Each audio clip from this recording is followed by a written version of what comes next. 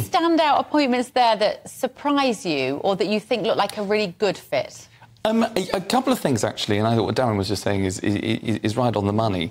The first thing is Kemi Badenoch, I would see as a slight promotion. Yes. The Department for Business merges with the Department for International Trade, so she has assumed the business brief as well as international trade. I think that's a good move, because you now have an economic department, the Treasury setting out its economic growth forecast and what it does for government spending as a whole. Yeah. But also having a real department now that is going to be looking at growing businesses as well as getting inward investment into the country. It is an increase in the powers there. Yeah.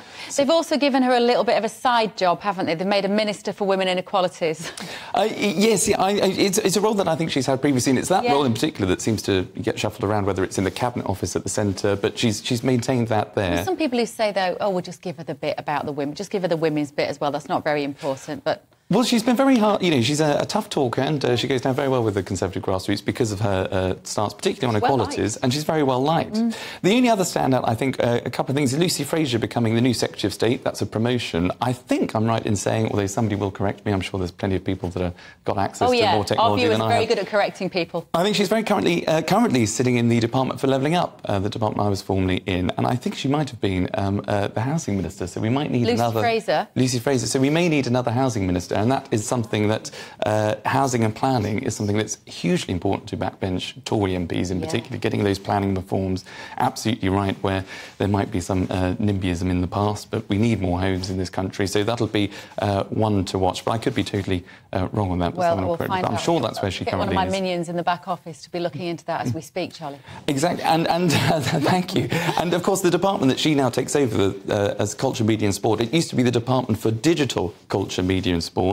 We can maybe assuming that digital finds itself into Michelle Donnellan's new department, who was the former Secretary of State for Culture, Media and Sport, in Science, Innovation and Technology.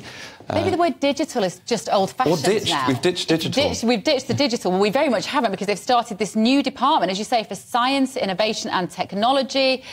Rishi Sunak is at heart a technocrat. He will be loving this. He loves his AI, doesn't he? He loves the technological move towards the future. So that, in a way, is not really a surprise that we've got that new department. One of our viewers got in touch to say, you know, more departments, more civil servants, more money, more tax.